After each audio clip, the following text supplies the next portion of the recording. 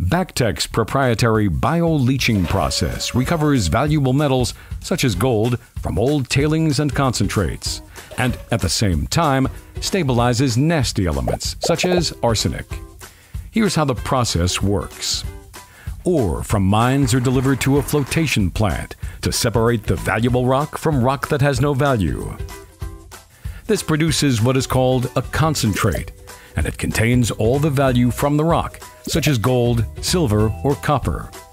The 80% of the rock that is rejected by flotation can be used for building roads or other situations where benign rock can be used. The 20%, or the concentrate, goes to a series of Bioleach tanks that contain sulfide-loving bacteria. Since the bacteria create heat, the bioreactors can be used in colder climates. Over the course of a few days, what these bacteria do is truly amazing.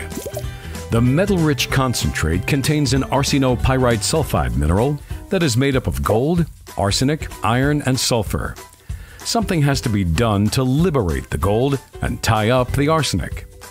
The bacteria split the toxic elements apart and consume the sulfur so that the iron and arsenic become water-soluble.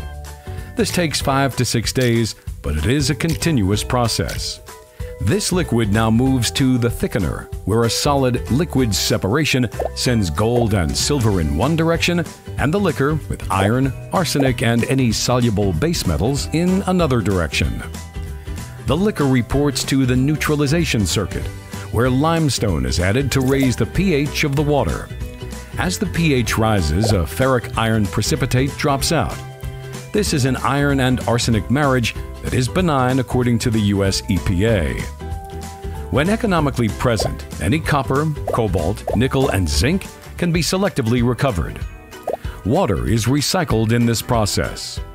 After filtering the liquor, 3 environmentally non-toxic byproducts are produced: ferric arsenate, gypsum, and ferric hydroxide, which are delivered back to the tailings pile. Back at the thickener, gold and silver are pumped into a conventional metals recovery plant to produce a doré bar. From this process, the company produces precious and base metals for sale. The process can also be used to remediate gold or silver tailings that contain acid-generating sulfides.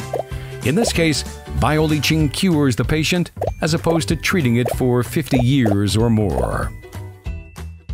To find out more about BacTech, get in touch here.